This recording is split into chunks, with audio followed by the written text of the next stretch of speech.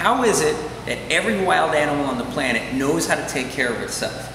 How is it that the instincts of the parent were somehow passed on to the infant, and so that when it grew up it knew exactly how to eat, what not to eat, what stretches to do, when to stretch, how to get strong, how to stay in hunting shape, how to stay in shape to be fit for survival and reproduction.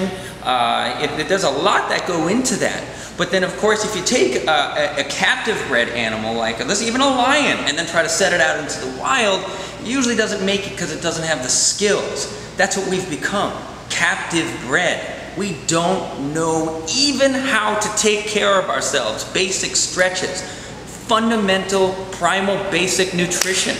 It doesn't exist anymore. It's like it's a lost art. It's like now it's a secret and everybody's hopping on a this and that diet. You know what there was 200,000 years ago? There was food.